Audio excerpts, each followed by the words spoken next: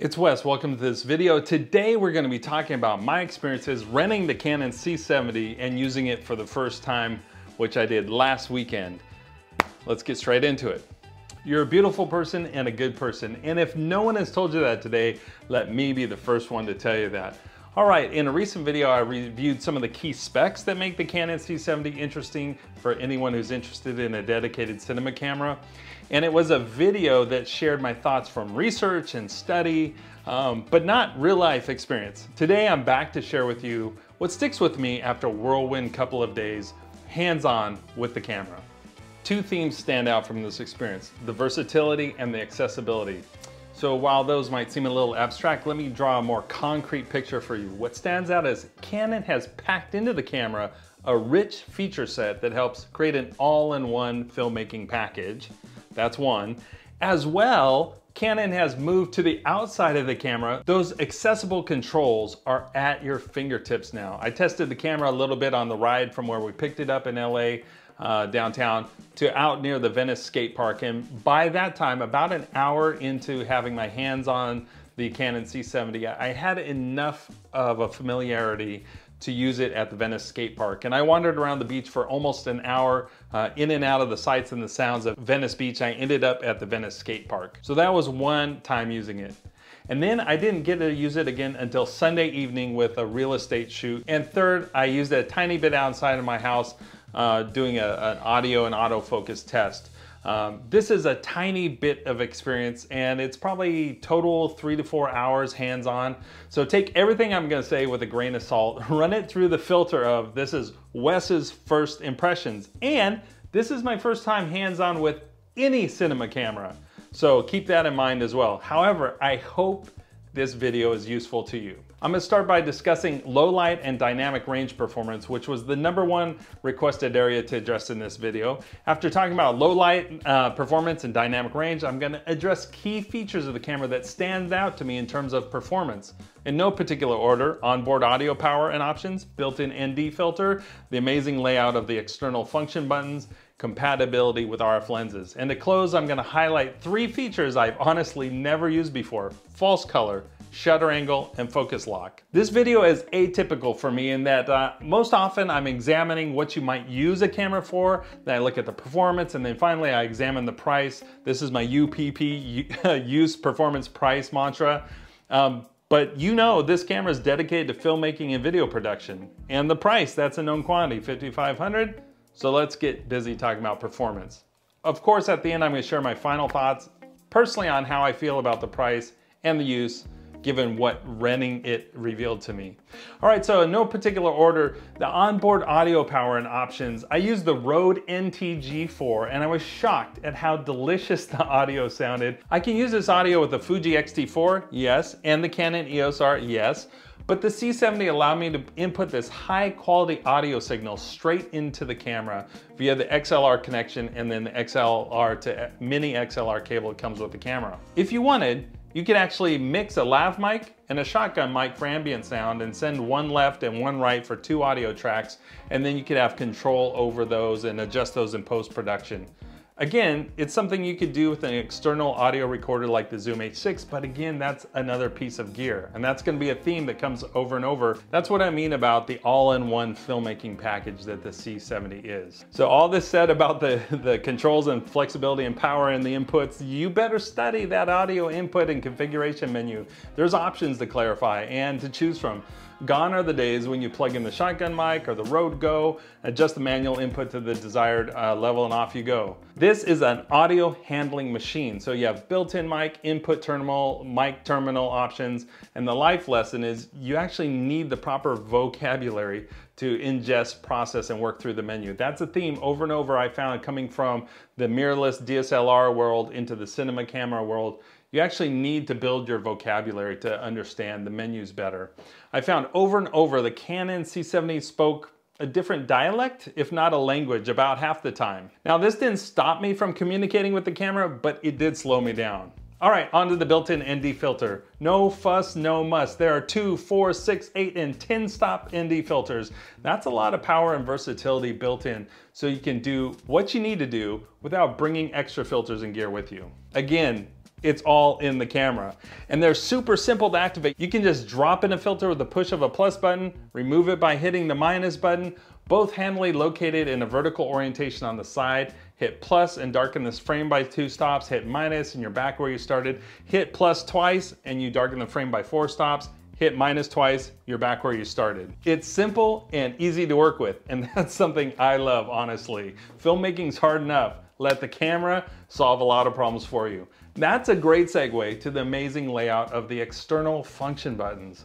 Man, everything is handily and clearly laid out and labeled with fairly large white numbers that don't totally impinge on the camera's aesthetics, but they're so helpful, especially when you're learning your way around the camera, like me. I think there are 12 large buttons that can be mapped to almost anything you want in the camera, but which come labeled with some obvious choices like white balance, ISO, magnification, etc. You simply depress the button and then the top dial is activated to quickly scroll through the values for that setting. It's easy. I had a quick call during my real estate shoot with Tony Mellinger, another YouTuber. I'll put a link to his channel up here or below in the description. I was actually messaging him a few questions in a row and he just video called me. It was probably getting hard to keep up with my newbie questions. He told me he maps the false color function to button 12 and the focus lock to button 11. And I got off the call with him and immediately set those and used them the rest of the shoot. That was a handy tip. Thanks, Tony. We're actually gonna get to the false color and focus lock features later. So you scroll to the icon that looks like a big button on the menu. I only had that camera a couple days. I actually never found out how to activate the touch menu. But you could touch the icon that looks like a big button, then there's numbered buttons and you just select okay and you get a list of what you want it to be. It's actually harder to explain it than it is to adjust the custom buttons. The ones I found useful were magnification, so you can punch in and check your focus, ISO, false color, and focus lock. All right, moving on. Compatibility with the RF lenses is a huge win. This is a big, big win. I tested the RF 15-35 lens alongside the Sigma 18-35. And I noticed definitely an increased responsiveness in terms of handling autofocus on the RF lenses. I thought the Sigma would be the clear winner since I could go wider in terms of aperture, and I thought that would be helpful in the low light setting of the real estate shoot. But the RF lens had 2 major strengths, and one was stabilization, which was a noticeable benefit both at the skate park and in the real estate video. And then the other was a more responsive autofocus. However, when I discovered how far I could push the low light capabilities and C-Log3, I opted for the RF lens because I didn't actually need that extra stop of light from the camera. The C70's low light and dynamic range performance actually allowed me to stick with the lens I preferred in a dark scene and in a bright scene. More on this later. Okay, it's time to shed some light on my reaction to some of the cinema camera features I found particularly enjoyable, rewarding, encouraging, and helpful. False color, focus lock, and shutter angle. With false color mapped to the button F11 with the push of 1 button, you can see in blue and purple the dark shadows bordering on losing data and highlights in red and orange where you're also bordering on losing data. Now in the real estate shoot, I didn't have a human subject in my frame, but you would first use this readout to make sure your human subject skin tones are properly exposed, meaning they appear gray in the false color readout. And then you work your way to just the other areas. Here's my experience with false color. The camera was able to communicate to me quickly and accurately, much more than a histogram, zebras, or the LCD view, what was properly exposed. Now my experience is that I'm conservative with ISO settings, and what changed for me using false color is I kept rolling the ISO up and up and up until I saw the false color readout showing a much lighter and more balanced exposure. The footage was coming out much better exposed, and full disclosure, I didn't have as much success as I would have liked color grading the footage, but I'm on a learning journey with C-Log3. The shock to me is that ultimately I saw my ISO was 4000. The footage looked all right. More than that, it looked right. And without false color, my hopes of creating a real estate video would have been totally and completely unrealized. All right, now moving on to focus lock. I used to use focus lock all the time when I was shooting DSLRs to focus and recompose. This was typically executed with a center autofocus point set. I used a half button, press to focus, and then I would hold autofocus lock, move to recompose the shot. And I used to do this all the time.